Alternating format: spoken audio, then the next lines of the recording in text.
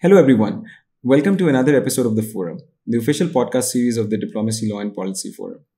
We're joined today by Ms. Ayesha Malik, who is the editor of the Diplomacy Law and Policy Forum, and today we'll be discussing autonomous weapons. Thank you for joining us, Ayesha. Thank you.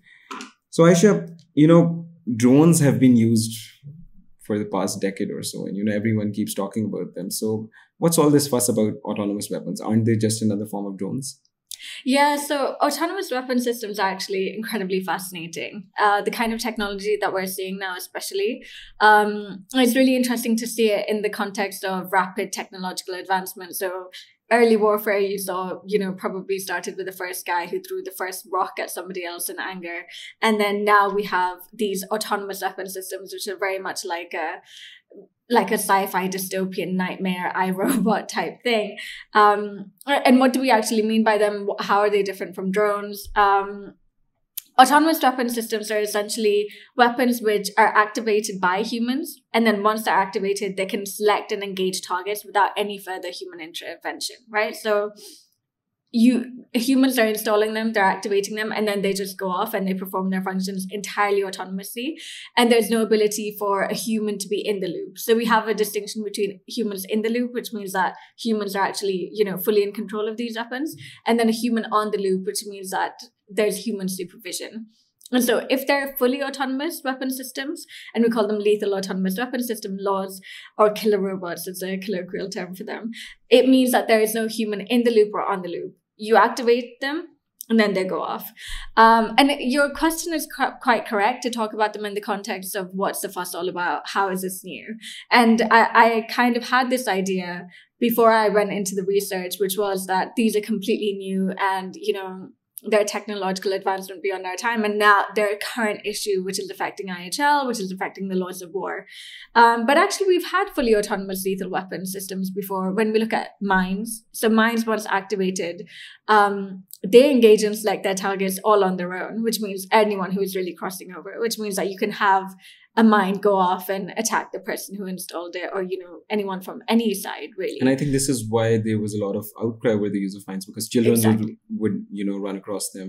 Yeah. Non-combatants would run across them. So I think that's the issue then. Okay. Yeah, and a huge issue with mines being left all over the place that we're seeing in Afghanistan, in many other conflict areas. And so you had countries come together, I think 162 countries come together being like, we're going to ban the use of anti-personnel mines. Okay. Similarly, you also have loitering munitions, which are also fully autonomous in the sense that you will let a loitering munition go in a wide area, and it will go in that area and select targets itself and engage the targets itself. So we've had fully autonomous weapon systems before. The kind of use we're seeing now is very different. So in 2020, you had the use of a fully autonomous weapon drone called the Slaughterbot, which was used by the Libyan government of national accord against the Libyan National Army, right? So we're seeing this being used in a non-international armed conflict. No humans are in the loop. It targeted it. It can use swarms, these Slaughterbot. So we're seeing the use of, them working together to take out these targets. Uses facial recognition. It has GPS targeting, which even if it's jammed, it will still work. That kind of thing. So its software is developed in a way to target humans. And this was a Turkish-made drone.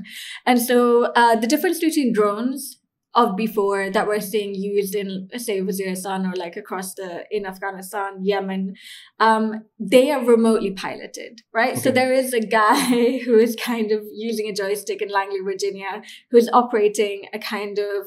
So the final decision to shoot is coming from a human being. Exactly. But in this one, what I'm understanding from what you're saying is the machine is deciding everything. The machine is deciding everything. Okay. And when you have, so the main issue with people, talking about these remotely piloted drones is the fact that you have these people, as if they're on a computer game and they're making all of these decisions, but you're essentially taking that human out now. You're taking a human in to be like, here's the drone, go off. The drone goes off and does whatever it wants, selects the targets itself. So it's really novel. They're calling it the third revolution in warfare after gunpowder and nuclear arms. And it is going to be interesting to see how much this technology advances. So right now, the kind of attacks we're seeing in 2020 are pretty incredible, that you can have this machine which uses facial recognition, knows what it wants to target, can take out that target. How much further is this going to go? So, you've mentioned facial recognition twice. And so essentially, what autonomous weapons are doing is they're shifting us to completely algorithmic warfare. And, facial recognition and all these things, they work on stuff like artificial intelligence and machine learning.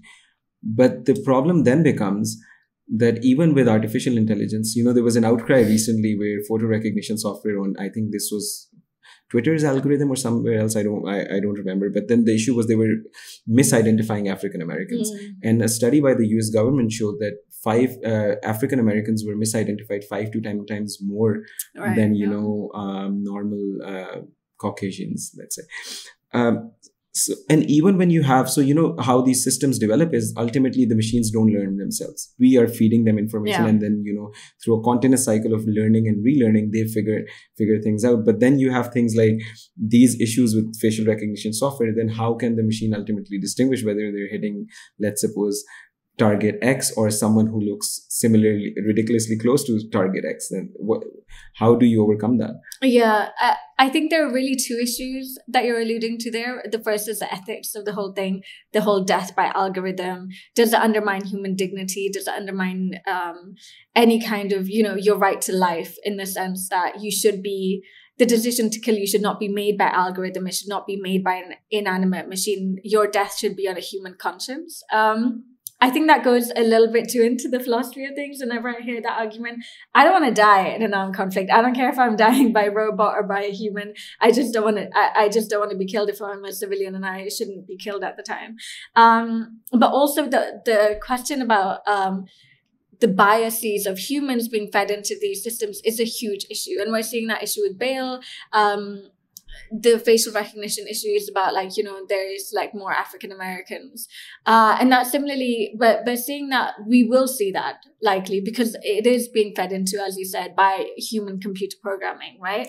And so there is an option that would be racially biased. It's going to misidentify also African American faces or brown faces, and so we are going to probably see more killings of Black and brown people. And also there's a gendered lens to this as well, so men are going to be more perceived as being in a combat role than they are to be a civilian, even if they're acting as a civilian.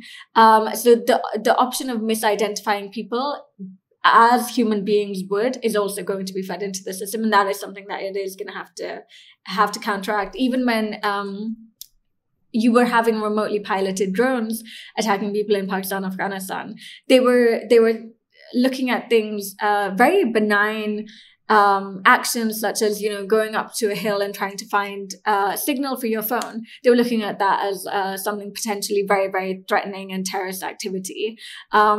So you are going to be seeing those biases fed into the system. What I would find really interesting in a way to counteract that would be to see that this is a Turkish-made drone, which is operating in Libya. So would the global south or other countries, say China or Turkey, getting these weapons, would that change anything in terms of the gendered biases? Because the gendered and the racial biases, because it wouldn't work in the same way as we're seeing in America or the UK. And there's another aspect to this, and I think that takes the conversation slightly into the whole issue of data privacy and all. But a while back there was this app, everyone was using it. I think it manipulated your age to show how you would look like a few years from now. And then the conversation became you're training the machine, and then the machine's learning how a brown person would age, and how a white person would age, and how an Asian person would age. But then you're giving it all the data, and then we know there have been cases where companies would just sell all your data to the highest bidder. Facebook was accused of it. Other tech companies have been accused of that. So I think ultimately that's another conversation that could be had. But moving on to your point about getting back to your point about machines making the decision. So I was wondering, so in the US, a lot of things are done differently than they would be done in, let's suppose, Afghanistan. A farmer there uses the latest tractor. A farmer in Afghanistan would probably be using a shovel. And then when an autonomous weapon is flying over them, how does it distinguish from a shovel and an AK-47? Because that's not something they've considered feeding into their system. And then also The other issue here becomes, when let's suppose you're going to war with someone, and then the enemy, they realize we are outnumbered, there's no point in fighting, and they raise a white flag. Let's suppose a human does that in front of an autonomous weapon. The machine doesn't know perhaps what a white flag means. Or if it's a person in a white shalwar kameez, how does the machine distinguish from a white shalwar kameez or a white ethnic dress and a white flag? So what do you think of these challenges? So I think that there are definitely challenges now, and even when they've tried to test autonomous weapons, they've actually found that the weapon systems get confused between yellow school buses and think that they're ostriches, and there are ways to get into the system and make it think that there's an object there where there isn't anything there. And so these are definitely issues, especially when you look at the laws of war and the distinction between a civilian and a combatant, and then you have civilians who directly participate in hostilities. How do you make those distinctions? They're really, really difficult for humans to do, never mind an inanimate machine. And people do argue that, it has to be based, you making that assessment, making that judgment at the time, it has to be based on, subtle behavioral cues that you can feed into, that a human would know. It can sense when on the other side there's like a very fearful civilian, in a way that a machine can't do. And even with, imagine if somebody is holding just scrap metal or something and not confusing that with it being an AK-47. How do we get to that point where a machine would know that when otherwise a human might be able to pick up on those cues and be like, oh, I would not target that person. Similarly, a key issue which is raised is the idea that will they be able to tell when someone's surrendering and so no longer is participating in hostilities and so can't be targeted? I feel like all of these things can be fed into the system, provided there is enough technological advancement, and we are going to see that going forward. Or perhaps with further tests. Yes, with enough will as well. And also, I think the issue then would come down to the indeterminacy of international humanitarian law. Identifying between a civilian directly participating in hostilities and a civilian who isn't, and targeting and not targeting on that basis, and also targeting and complying with the proportionality principle. These are incredibly difficult calculations to be made. Humans aren't even always capable of making those calculations. How do you weigh a human life, a number of human lives against the military advantage sought, right? And I think some people then, the counter argument to that is, well, what if this makes us make those laws more determinate? And so we had all of these nation states come together in 1977. Most of them are enshrined in the Additional Protocol 1. And they were as clear as we're going to get, right? Which means that they're still incredibly ambiguous. We still don't really know what proportionality is. Could this be a way, the use of laws, could they be a way for us to be like, states have to now sit together and make a definite calculation of what proportionality actually means so you can feed it into these systems? We need to properly identify what a civilian directly participating in hostility is so we can feed that into the system and the machine is aware. The thing with issues in law like this, especially in the fog of war, it wouldn't affect a person. It wouldn't affect a robot in the same way as it would a person. How can you feed that in? Are we going to get to a point where states actually do sit and be like, this is proportionate, this isn't? Something which is inherently tricky to do. I don't know. That's yet to be seen. Especially when you consider the fact that, the Geneva Conventions, as useful as they may be, they're very old. Yeah. So they were written after post World War II. Yes. So how do they deal with advancements in technology? And even then, we don't get into any kind of uniformity with regards to what definitions and what's the scope of them and all. And I think sorry, just to cut in there, it is we are looking at warfare from the Geneva Conventions, which was done at a time when you had states facing each other across the battlefield. And now we move from then to someone sitting in Langley, Virginia can, select and take out a target in, the border of Afghanistan and Pakistan. And now we're getting to the point where you can be activating a swarm of drones and they can go and select and take out targets themselves. That was not envisaged at the time of the Geneva Conventions. Yeah. So maybe it is the time to move past that, to move on and get a new convention which would apply to these weapons. There are about 30 states now which are calling for a preemptive ban on these weapons, Pakistan included, and there are about 97 countries which have expressed concern about them. At the same time, you also have a global AI arms race with China, India, the US, the UK, really heavily investing in these weapons. And in terms of, are they an inevitability? A few years ago, you would have many people argue like, this science fiction, we're not there yet. Why are we having all of these debates? And then you see this attack in 2020 and you're like, actually, no, those debates weren't premature at all. It almost has become an inevitability. I don't think that states are going to look at a weapon system which allows their servicemen to be protected, which is cheaper, which is safer for their armed forces generally, and be like, no, actually, we won't do that. Yeah. Well, we've seen that happen with blinding laser weapons, that states have, come together and banned that from even being developed. But we're not there yet with laws. States are already developing it. They're already using it. And especially the fact that you can now buy very cheap drones on Amazon for like $500. Yeah. So you can buy them. They can autonomously travel. They will avoid obstacles and they will go and do whatever you want them to do. And then when they're low on batteries, they will come back home. Yeah, so there's this fascinating technology. I think Pakistan is trying to introduce that in the field of agriculture. So, whereas you would normally have a person going in and spraying the fields, you just feed the root and then the robot, the drone just goes in and sprays the entire field. Right. And previously, I think 3 years back, that used to cost like $5,000-$6,000. And now the cost has come down to a couple of $1,000s. And I was actually going to base my next question on that when you said that so many countries are investing heavily into it. So we see with all kinds of technologies, when the investment goes up, eventually the cost of the technology comes down. And when you tie that into what the first example you gave about the slaughter bot in Libya, I think one thing that not a lot of people are considering is, what if non-state actors get this? And we've already seen examples of entities like ISIS, they just get drones off Amazon and then just strap a bomb on them and then make it fly into a building or whatever. So how do you see that developing? Yeah, so it is really interesting that we're talking about, and I think it might become a bit like the nuclear hegemony of states. So states that have it will be like, nobody else should have, AI-based lethal autonomous weapon systems. But you will see that proliferation as the technology becomes cheaper and more readily available. ISIS has been, as you said, ordering them off Amazon, strapping them with arms and sending them out. And then Turkey has been sending out eagles to go and take them down, which I find to be very like Games of Thrones versus like something like iRobot.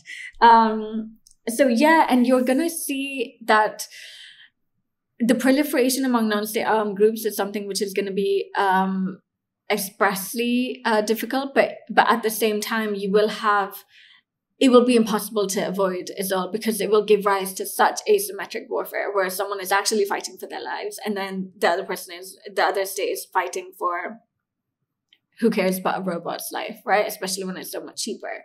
So it will give rise to a very dystopian type of asymmetry in warfare, the kind of which we haven't seen readily before.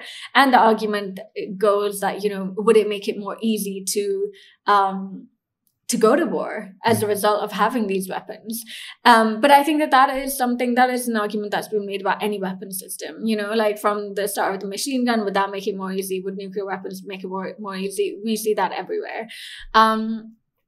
So it is going to be a huge issue in keeping it away from these non-state groups, or even away. And I think the hegemony will be there to try and keep it away from states that they don't want to have these weapons. Similarly with nuclear proliferation, and that's going to be something very interesting to see. Also because the asymmetry is there, the inequality is there so profoundly, right? Because we can see that automation does make things more safe. So you have airplanes which are now automated. You're talking about these drones going over agricultures. They make things easier and safer for people to do.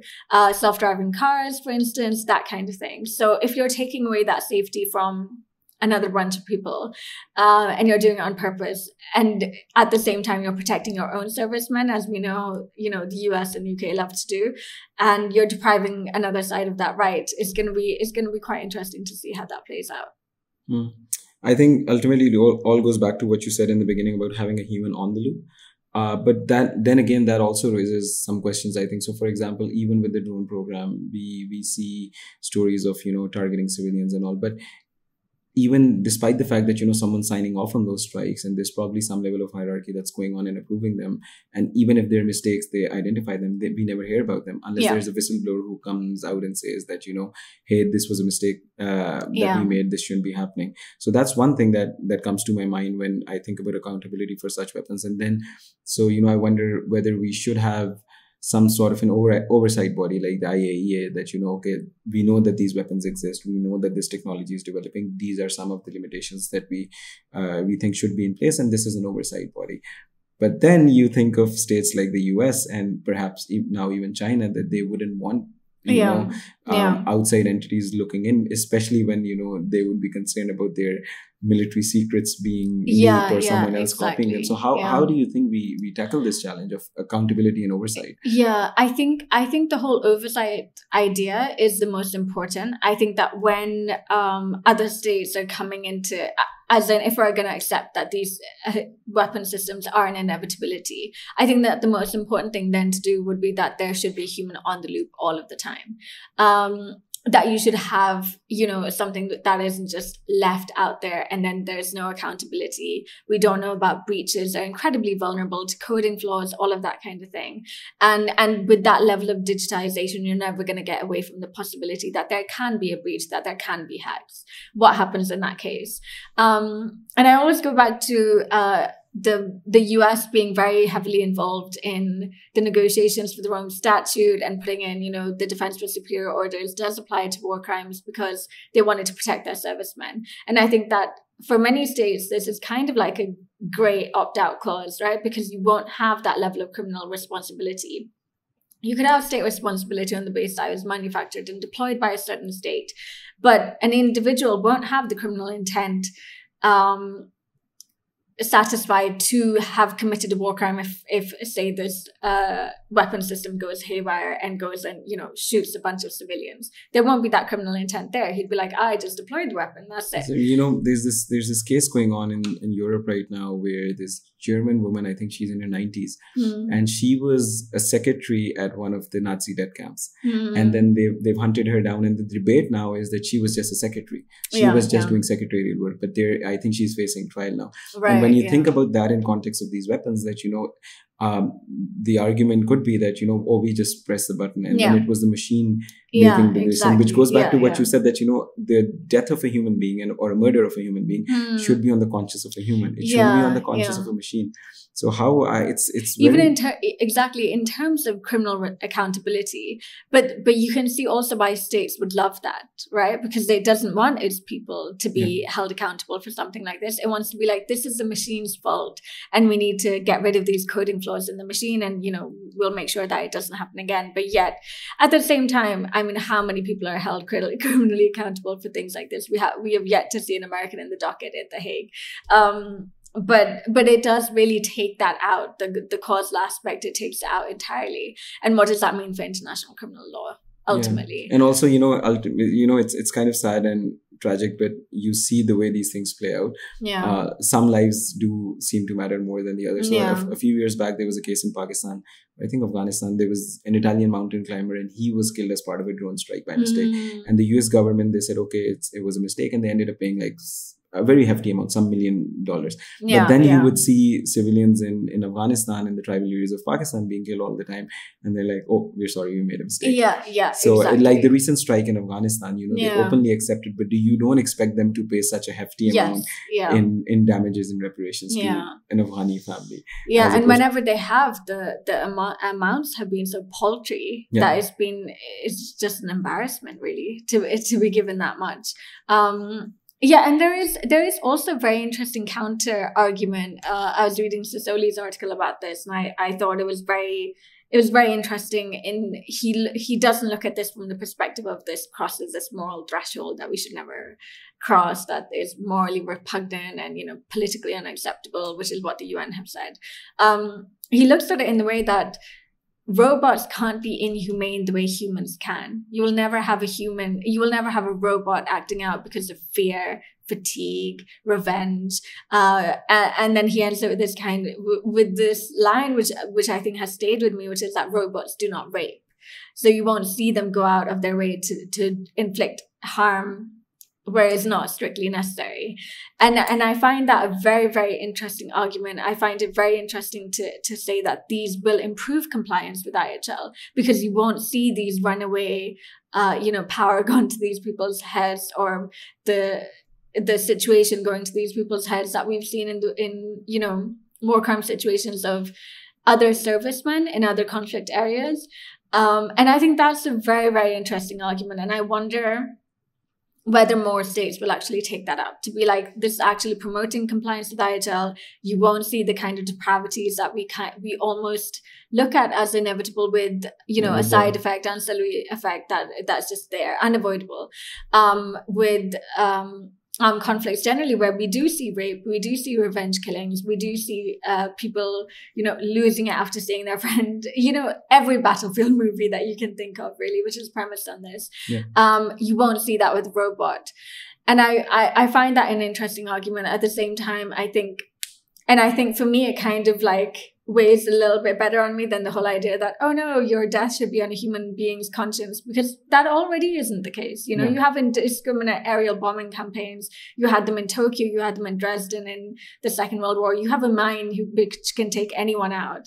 And loitering munitions are kind of acceptable.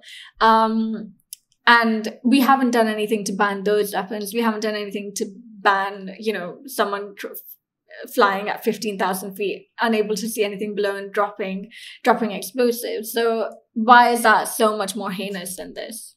Yeah, I could argue with that. I agree with you over there that it's ultimately humans who are doing most of the very distasteful things. But then even when we try to build this into the robots, it's ultimately humans who are programming the robots. So it creates a very uneasy kind of circle. And then what you said earlier, I think this issue can be resolved if everyone comes together and figures out proper definitions of all the key IHL terms, and how then they can be fed into the machines. And that's somewhere in which we can break the circle. I agree. And it's weird how we hope that there will be a political will, but even now as states are kind of trying to sidestep. So the UK has come out and said, we do not believe in autonomous weapons. We do not believe that they should be there. We believe that there should be no autonomous weapons at all. And then you look at it, and what is their definition? And they've said that autonomous weapons are very different from automated weapons. And then when you look at the definition of automated weapons, it's basically an autonomous weapon system. So again, what states do and what they say. Yes, exactly. Another aspect to the whole human on the loop thing, there's this example that's given often during the Cold War, when I think one Russian radar, it just sent out a false signal, and then the system was programmed in a way that it would detect a missile launch from the US. And then the person who was sitting there, he just said, oh, you know what, maybe this is a mistake. This is a mistake. And he'd end up retaliating. And he's often called as one of the people who saved the world. There's a similar incident like that, I think, that involved a Russian submarine. And all of these, had he fired back at the US, we probably wouldn't be sitting here, So but that was averted because there was a human there making the final call. So do you think, regardless of how advanced the weapons may end up becoming, a human should be making the final call? Because machines do make mistakes. This was for that era, this was the most state-of-the-art technology. And it malfunctioned. And in this era, there's always a likelihood that the technology might malfunction. So should there be a human in at all times? I think that there should be, and I think that example is a very interesting one, because when I was actually reading about that the other day as well, and it was very interesting because he was like, oh, why would the US attack at this time? Why would they have just sent 5 missiles? And he kind of sat down, and he was like, okay, I have a feeling that something's gone wrong here, and this is not them attacking. We won't fire back. And the need to have a human on the loop, I think, is incredibly important. I think even when you look at autopiloting, it's made airplanes so much safer. At the same time, you have a human there for when the machines go haywire. And they can override the system. Yeah, exactly. They can be like, no, this does not add up here. There's something going wrong. And so it's the difference between you being in a plane where there is a pilot, but it's running on autopilot, and you being in a plane where there's no pilot at all. Like, how would you feel it's about like, that? the runway trolley problem, where when you have to decide when switching the switch, and a lot of people make the switch, and choose to kill one person instead of 5. But when the experiment was repeated, where you had to actively push someone, people didn't do that. And when I think of this guy who didn't press the button for the Soviet missiles, it's like, as a human being, if I had that power, just before pushing that button, I would be thinking like, this would kill X amount of people. Right. And robots don't have that conscience. Yes, Humans do have exactly. that. So, and then it also brings the question, are all these technological developments, are they making war less humane than you? Because yes, humans do make mistakes, but then, you have stories like, I think it was the First World War, when there was a ceasefire on Christmas Day, and German and British soldiers, they played football in between the trenches. So, they recognize that, okay, we are doing something, but end of the day, the other party is also human, but the machines, they just cannot recognize that. Yeah, exactly. That's really true. And I feel like there is a push also to make it more inhumane in a way to up the deterrent value. So I was reading about this robot that South Korea has now acquired as kind of an autonomous weapon system, and it uses it to patrol the DMZ and the border with North Korea.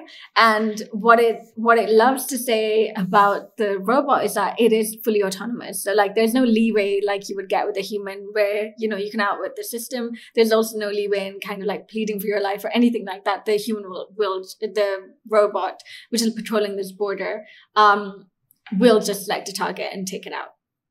And I think the reason why they have that robot there is for the deterrent value, because then it's like there is no leeway to be human in that sense. There is no leeway to get out of the system. So does that prevent you from even trying with something like that? And I think warfare has become less humane, because you're not facing each other off a battlefield. You're not seeing your adversary. You're not acknowledging that person is a human being. And I think that's been something that's happened for decades, to be like, oh no, we stopped that from happening from now. I don't think that will happen. But yeah, maybe we can go back to Game of Thrones time. It makes me think of, the example South Korea and North Korean example you just gave. We hear all these stories about people defecting from countries like North Korea, and other stories as well. And almost always there's an element of, we met these border guards, we pleaded for our lives, and they chose to have mercy on us. And they're like, okay, let's, but the machines will never do that. Another thing which I was thinking about is, what if there's a marriage between cyber warfare and autonomous weapon warfare? We have had instances of hackers, getting into the Pentagon. We've had this recent case where the US and Israel, they took out a nuclear facility in Iran. So what's to prevent a hacker from, turning your own robots, even if, let's suppose you possess them and I turn them against you? Yes. So there can be a hacker, there can be a breach. It's almost like the iRobot scenario, right? Where they turn on their own people, and you have the option for a fratricide, which means that they will take out friendly forces, like forces on whose side they're on, because they don't understand or they've malfunctioned. And you can have a breach which will do that. And so the idea is to get them to the point where there can't be those breaches, which depends again on how technologically advanced you are. I feel like in terms of cybersecurity, I feel like that is the area where you're going to have the most use of autonomous weapons, because in cybersecurity, it's something that when you have a threat, you have to get back at it in milliseconds, right? So states will want to deploy autonomous weapons in that sense to ensure safety. And we're seeing increased use of them because human beings simply can't respond that fast to a cyber threat. And these machines they can respond in milliseconds. So we're going to see much more use as we see cyber warfare increasing, we're going to see actually much more, I think, use of autonomous weapons in that. So ultimately, I think it's a very glim outlook for the future. So finally, I think we've established that, it's only a matter of when, not if, these weapons will become the norm. Do you foresee a new arms race, especially in places like India and Pakistan? Because, I feel that many people, like even when the conversations on nuclear deterrence were going on, that, all the scholarship, all the research on issues like this is very Western based. Yeah. So, you would consider, okay, the US fires a weapon and the Soviet Union has this much time to take out the weapon. And then similarly now between the US and China, the China fires a weapon and the US has this much time to take the weapon out. What they don't consider is, like, for countries like Pakistan, when, India and Pakistan, they share a border, flight times are like hardly a few minutes. Yeah. Or even now when we saw, I think in the Karabakh conflict, I think between Azerbaijan and Armenia, drones and such kind of weapons were used. Yeah. How do you know? And adding on that, so when we talk about proliferation of weapons like nuclear weapons, these are very, very complex systems. They require a lot of resources, which are very scarce.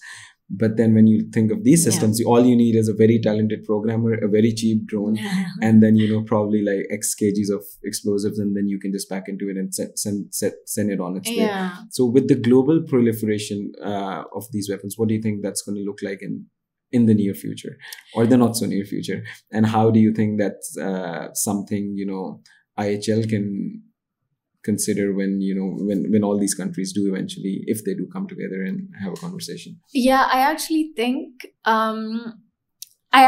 that the 30 countries which have said that there should be a preemptive ban, which includes Pakistan. Does it include India? I don't know. I have to check, actually. Okay. None of them are major military powers, though. Okay. And so it's not something that they're really thinking could be on their doorstep or something that they need, because they are not there technologically, right? They're not there to the point where they can produce and deploy an autonomous weapon system. And you normally see when to. Countries have the weapon, they're like, no, I think it's fine. I think it's great, actually. It's a great thing to have. Yeah, exactly. Sorry, go ahead. But so in addition to cybersecurity, the ways in which autonomous weapon systems, and particularly countries like Israel, want to deploy them is anti-radar as like defense systems. And I think that's where countries in the global south, especially those with abrasive neighbors, will be most likely to actually want to use and deploy this technology. So you have that even in the sense of, so if you have something coming into your radar, just taking out immediately, as a completely autonomous weapon system can do that. And so I actually think that countries like Pakistan, like India, they would be most likely to want that kind of technology. We're not at the point yet where we can have that, and it can be, a proliferation. Like we're talking about cheap drones on Amazon, but they can't do what states want them to do. That's at the highest levels. Countries like China and Russia being very secretive about what they're developing, how they're developing it, and it is going to see. I think we are already kind of seeing the start of a global AI arms race in that sense. Also because you can do, even such as with cyber warfare, you can do it and be like, it ain't me. So I think that lack of accountability kind of pushes the ideas of producing this technology. So yeah, I think that you are going to see a global AI arms race, and I think you are going to see the global south involved. And even today, the major producer of drones, which exports them to the rest of the world, is China. Yeah, and I think what a lot of these conversations are happening when you're looking at autonomous weapons in isolation. What you don't realize is, what we don't often realize is that what happens when they're used together in the theater of warfare. So, for example, I think this was back in the 70s or 80s when India and Israel, I think this is very well documented now, they were planning to take out Pakistan's nuclear facility. And then one of the issues they were facing was, how do we refuel? And because Pakistan was very far away from Israel, and then they said, okay, we might take off from India and then hit our targets and then run away with drones or autonomous weapons flying. And especially now when you think of technologies like hypersonic weapons. So, it was in the news recently, China testing some missile that went around the globe and then hit its target. That's scary. And then you have something like that taking off from, let's suppose, Israel or from India and striking another country's nuclear facility. But then the next question becomes, does the country that has been attacked, do they view that as a nuclear attack? Because, if you come in and strike my nuclear warheads, how do I retaliate then? So that just completely complicates the whole, the whole theater of warfare, that how states perceive that is. And with countries like Pakistan, we have a very, very ambiguous nuclear doctrine. We don't clarify what our red lines are. So how do you deal with states like that what, we consider that as you crossing our red line? So I think it just complicates things even more. I agree. And I think that increasingly we're going to see warfare which operates on very multifaceted, and which means that, usually it would be like air, land, water. We would see these three domains, but it's increasingly going to be, we're also going to attack you in through cyberspace and through space. So we're going to see an expansion to all 5 domains of warfare. So this is painting a very grim picture of the future, but yes. Let's hope things don't get out of hand. And all the parties involved, they can get together and make some sensible decisions. On that note, thank you so much for joining us, Ayesha. Thank you. Thank you, everyone, and we hope you join us for future episodes as well. Thank you.